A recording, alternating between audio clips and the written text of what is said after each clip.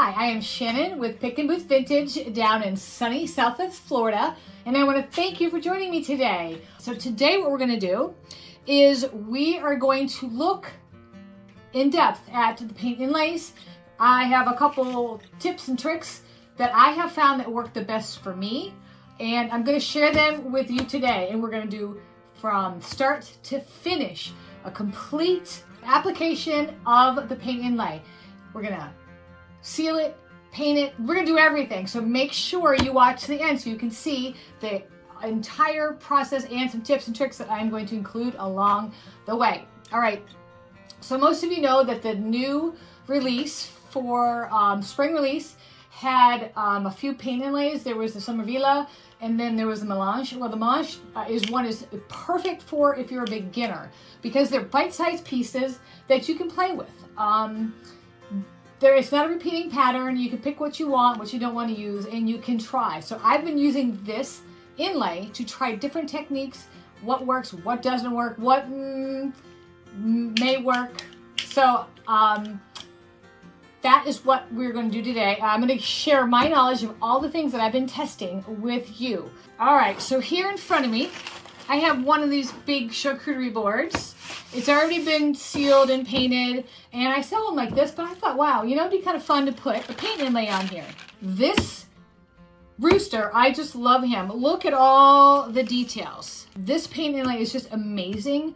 I was going to put it on a door, and that's what I was going to do today, but I thought it'd be really hard and awkward to try to show this to you on a door. Plus, I wanted to be able to show you from start to finish, so I have another board here ready to go with a different part of the inlay on there. I think it's very important that you get to see the whole process rather than just chunks of it.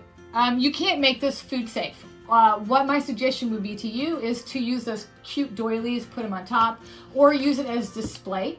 I know I said charcuterie board, but it could be more of like a table display. If you wanted it to be food safe, you'd have to use hemp oil, which we're not covering that today. But my suggestion is put the decal off to the side a little bit, maybe have one of those doilies here, and then you can put your food here, or you can just put your serving trays on top. But this is more for decor. All right, so I'm going to apply this with a clear coat because I like the look of the wood and I like the look of the white paint here. It's already done, ready for me to go. So if you have a surface that you already like and you don't want to change the color, use a clear coat. When I say clear coat, it could be varnish, it could be poly, whatever you use.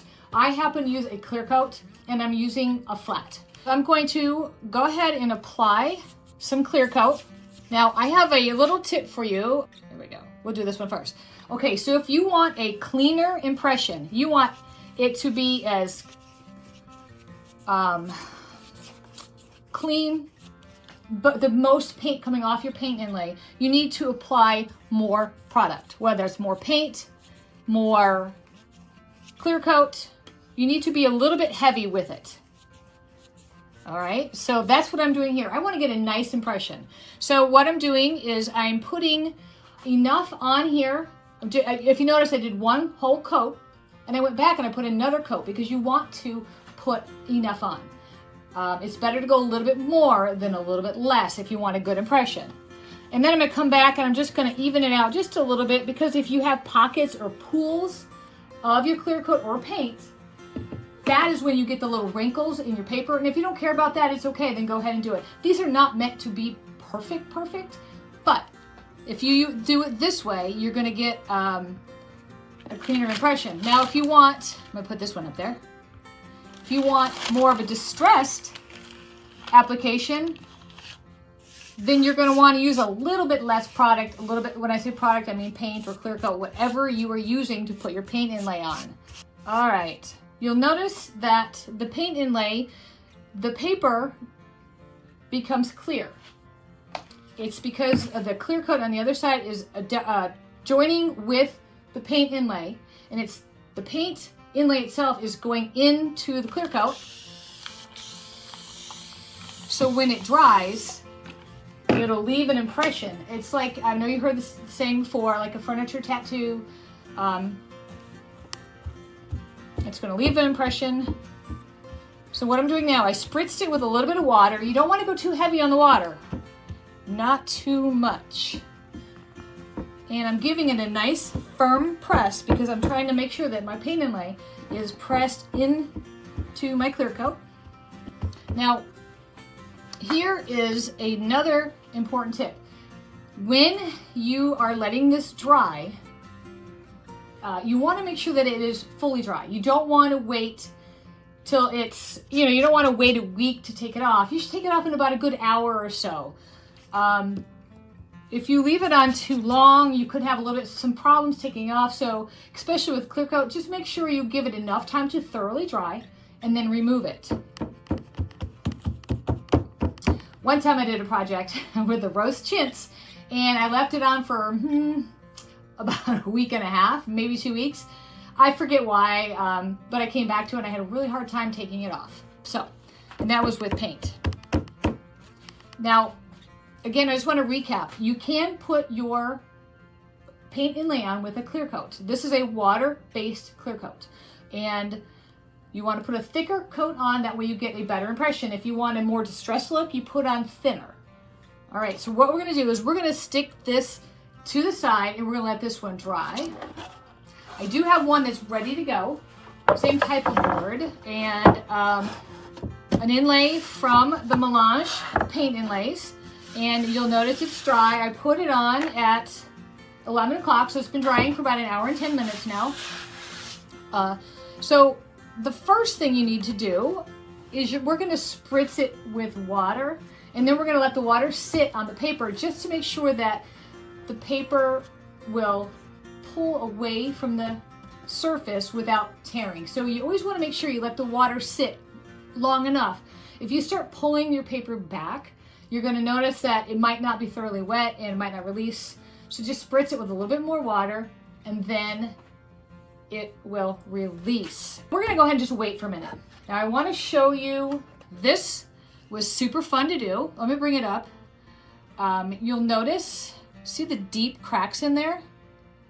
This is, it's called a cracking paste. And what I wanted to do is I wanted to see if I could put an inlay over the crackles, and you can see inside the crackles it did work. So I put it on over the crackles, and then I used some dark wax to form around it just to give it that antique look. So this was fun to do. You can do a lot with these paint inlays, especially when you're using the clear coat. Now, I want to show you this. This is what is very interesting to me, and I stumbled upon this. If you follow, IOD, then you may have seen the door that I did. It was with the Chateau inlay, an old door with antiquing. Well, when I did the door, I put the Chateau paint inlay on, and I didn't seal it right away because I got sidetracked. I'm always working on like 10 different things at the same time, and it was so beautiful. I didn't want to ruin it because I knew when I did this that they were fairly new, and I didn't want to smear it. So time went by, and then all of a sudden I was like, oh, I want to put some fine line crackle on this and make it look antique. So I started brushing on, and after I got halfway down my door, I was like, oh my goodness, I forgot to seal it with the 50% clear coat, the 50% water. I didn't do it right. But then I was like, wait a minute, it's not smearing. What is going on here? So I realized that there's something you can use that you can brush right on, and it didn't have any problems. And I have an example right here. I just recently did a YouTube on this. If you notice, on the right side of the heart, it's all smeared, and the left side of the heart is not smeared. And this is when I brushed on water-based clear coat, and then this is when I brushed on a solvent-based one. It didn't smear. So I'm thinking that anything oil-based, when you put it on, is not going to smear. So, of course, I had to test it. Let me show you this board. I got another board here because I love to play. It's going to be upside down, but you'll get the gist of it. So I love the look of the black on wood. The black paint inlay is just gorgeous. And so I put it on with clear coat. And I put this one on with clear coat too. Just normal water-based clear coat. Then I came back with a varnish, a solid varnish. I wanted to test it again. I just wanted to make sure. So this was my, I don't know how many tests I did, but this is a test. It actually worked. So this is the varnish. It did not smear. Now I was like, ooh, so this varnish, this solvent-based varnish works. I wonder if a oil-based wax will work and not smear it. So right here, there's a little bit, you can see it's shiny right here. You can still, there's a little bit oil base left, but I put the oil base on here too, and that did not smear my inlay either. So that to me was like, so there are a couple different ways you can seal your inlay. And then I have the steps for sealing with a water-based product. And we're gonna go over that in a minute. But what we're gonna do now is we're gonna go ahead and start with this one. We're gonna release this. So I just have my handy dandy sprayer. And I'm gonna give it a good mist of water because I want that paper to release from the backing, and I want my paint inlay to stay on here. So I'm just going to kind of just get any excess water off, and we're gonna let this sit here for a minute.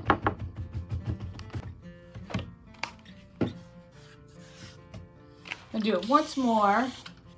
I've done these inlays several times. Okay, so while that's doing that real quick, I just want to debunk a little myth that I've been hearing. If you've experienced this and you have some different information, please comment below. Let me know what product you use, because I use clear coat all the time. So I was asked, can you put on the paint inlay again using clear coat when you used it the first time with clear coat? And I kept hearing, no, you can't, no, you can't. So I was like, I don't know why you wouldn't. So I went ahead and tested it. So here is the bee. I did a bee gallery with clear coat, and I put them in these little frames, and I used the same bee with clear coat, and I put it on. So yes, it does work. You can use clear coat and get a second impression, even though you used it the first time with the clear coat. There were some people saying it doesn't work. It might not work with certain products, but it does with the product that I use. So, all right, I think this has been sitting long enough. Let's go ahead and let's take off and reveal. All right, so I'm gonna use a little bit more water. It's sticking just a bit. I wanna make sure it comes off perfect. This was put on with a water-based clear coat, so I decided, you know what? I wanted to try, will it go on with a solvent or solvent-based varnish? So I tried this one. Guess what? It did not work. So that does not work. All right, let's go ahead and try from this corner. There we go, look. Now you don't have to pull this really fast. You can go slow. Remember, it's not a Band-Aid, so take your time, enjoy the process. Look at that, isn't that gorgeous? Now I'm gonna leave it here just for a second because I wanna point out, do you see these lines? See that line right here? There's a couple of them throughout my design. This is because there was a pool of too much clear coat. That will happen also with paint. So what it does is it has nowhere to go, so it pools up and creates a little wrinkle, and then you're left with these little lines. For me, it doesn't bother me at all. I think it's fine, but some people might not like it. So that's why it's suggested that you put on your whatever you're using as even as possible. So now I'm gonna go ahead and take the rest off, and you can see there are a few other ones. If they really bother you, you can touch it up with a paintbrush. There we go. Look how beautiful that is. Now what I'm gonna do is I'm going to lay this flat. This part right here, I wanna lay this flat because I wanna be able to reuse this. I'm gonna allow that to dry, and then I can use it for another time. I'll just put it back in my pack. I saved those papers in between the paint inlays so it doesn't have any problems with sticking to anything else. So while this is drying, I'm gonna tell you how to seal it with a water base, just because a lot of you use the water base. So I'm gonna put my little thing up here. So if you're gonna use a water-based sealant, first thing you need to do, you need to spritz it with like one of these, like a little spray bottle. Use 50% water, 50% your water-based clear coat. You can give it a fine mist. What that's gonna do is it's gonna set your inlay. It sets it, it creates a protective layer without brushing. So you're just spraying it on. Once that's dried, then you can go back and you can brush your water-based poly on. or your wax, whatever you want to use. So that is how you do it with a water base. Now, with the oil-based, take this one off. All you need to do is simply let this dry, and then you can brush your solvent, varnish, poly, whatever on. I also used oil-based wax, and that did not smear either. So what I'm gonna do real quick is I'm gonna dry this real quick because I want to show you. You guys need to see this. You'll basically know that your inlay is dry when it's gray. I just absolutely love the look of the paint inlay, the black on the natural wood color. It's so pretty. Well, not natural wood, but the stained wood. Almost dry. Generally, I'm not one to rush the process. I like to let everything dry on its own. But for time's sake, I need you guys to see this. If you have tried to do a second impression of an inlay with a clear coat, please comment the brand that you use because I want to try it. And I need to know the information because everything that I have used with the clear coat has worked water-based wise. So I just want to know what doesn't, so when people come and ask me, because not everybody uses the same type of paint that I use, so I want to make sure that I have as much knowledge as possible. All right, it's almost dry. If you are working on your inlays, or if you know somebody else who's working on them and you want to share this video with them, please share. All right, so this is for the most part dry.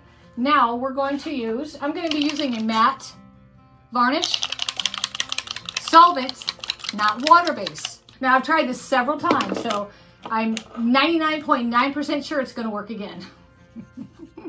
Okay, so we're just going to start over here on this little flower. Look, not smearing.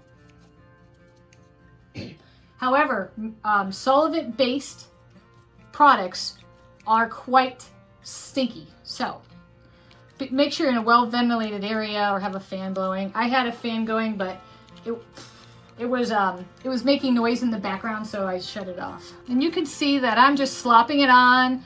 I'm pushing hard, and this inlay is not smearing. You'll notice as I'm putting it on, it brings the color back to life. Like, see how this is a little gray here? Now watch when I put the solvent on it. It brings out the depth of the black.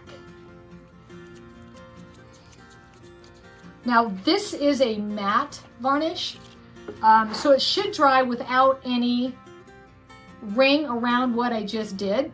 But I'm going to go back. I'm just not going to do it right now because it's very pungent and I'm getting a headache already. So I'm going to go back and I'm going to finish the rest of the edges with it.